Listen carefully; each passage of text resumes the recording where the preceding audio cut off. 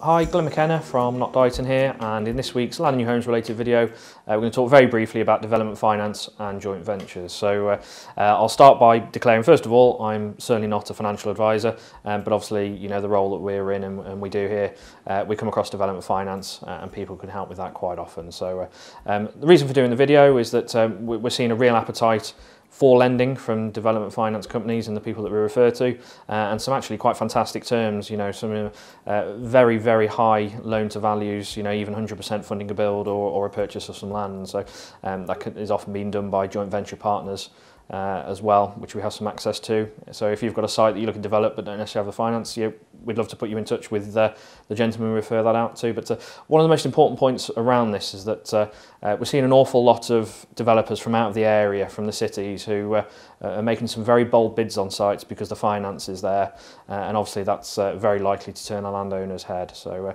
where that's relevant is that, you know, we have landowners that we've talked to in the past who have accepted these offers, and they've got so far down the line only for the developer to realise that they may have been a bit bold, and the site falls through and they come back to square one, and they come back down to talking to the people we might have introduced to them. So yeah, if you find yourself in that boat or you can relate to that story, we'd love to hear from you. So please get in touch, and hope to see you soon. Thank you.